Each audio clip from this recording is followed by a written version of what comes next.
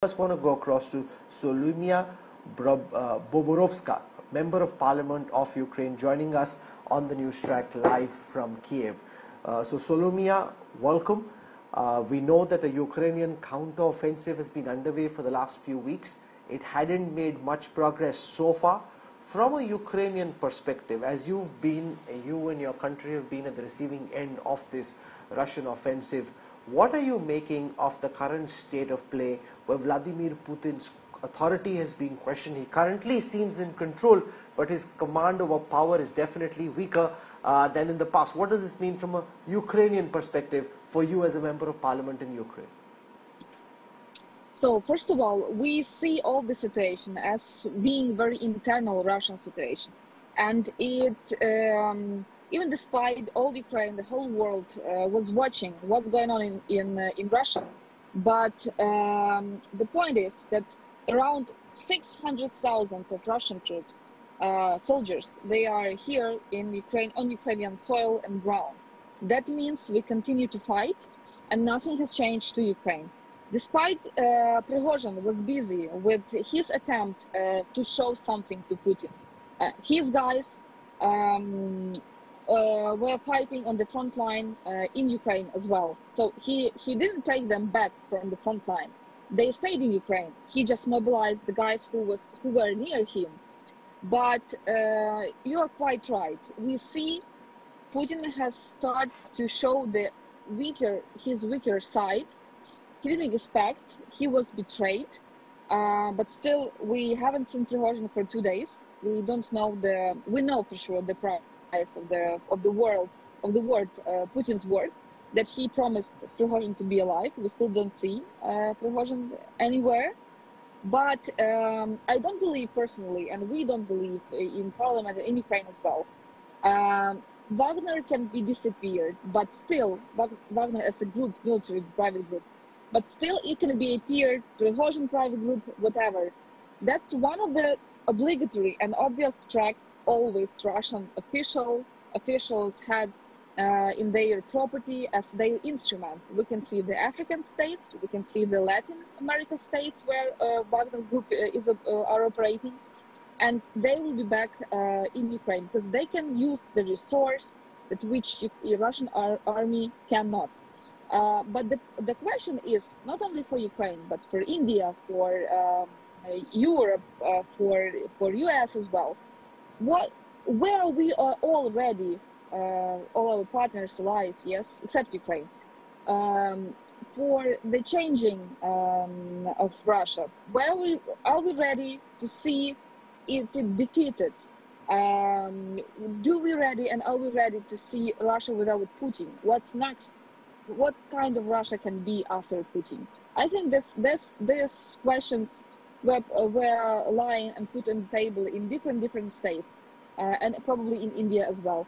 So that would be the main question: how to make this state again, not to provoke and not to invade and not to break the whole international rules. Solomiia Bobrovska, thank you very much for joining us from Kiev, Member of Parliament from Ukraine, giving a Ukrainian perspective on how this opens a window of opportunity for the Ukrainian forces to move faster and also weakens the control of Vladimir Putin. I want to go across to Moscow. Tatiana Khokreva joins us from there. Tatiana, that one question the whole world is asking: where is President Putin right now? And to what extent do you think his control over power, which so far was unquestioned and unquestionable, being weakened as a consequence of the actions of Yevgeny Prigozhin? Well, look, first and foremost, I'd have to correct you a little bit. You call this a coup, an attempted coup, but nowhere in any of his addresses did Yevgeny Prigozhin say that he wanted to actually overthrow the government or the president. He never said that. Sure. So this whole rhetoric, being built on the fact that this is an actual coup against the power of the president is flawed and it's very base, which kind of gives us a lot of the answer that you're looking for.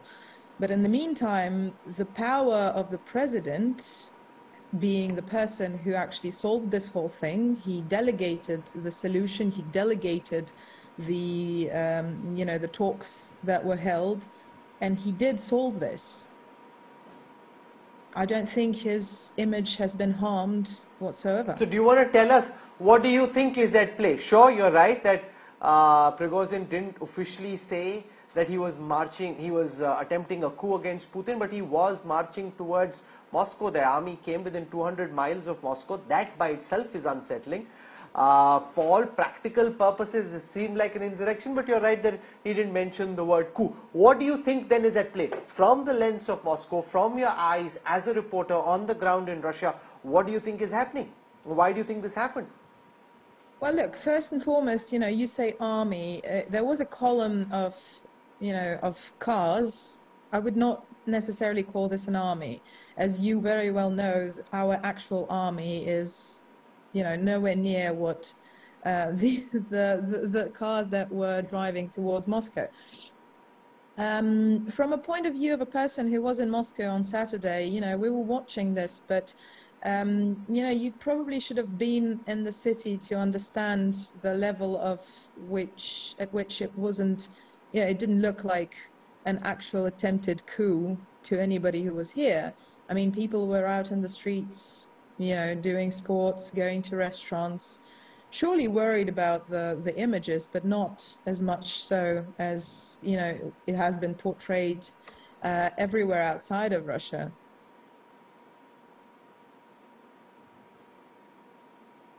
Okay, so do you think that Vladimir Putin's control over power in Russia is weakened at all, or do you think he's still as unassailable as he was last week? Weakened in what sense? Weakened in the sense that he first said that there would be action against Prigozhin and those from the Wagner group who led this insurrection. He promised the sternest action and then agreed to an amnesty of sorts, had the Wagner group go, because they questioned Putin's authority. Putin is seen as a very strongman leader. He doesn't take to insurrections and people questioning his authority, and isn't really known to be a forgiving man. So clearly he was under pressure, which is why he had to let Wagner group go towards Belarus. If this was the old Putin, he would have marched the Russian army, who didn't seem to fight Wagner, and taken them down. And by now, Prigozhin would have had to face the consequences of his actions, ma'am. But also, this situation is not over yet.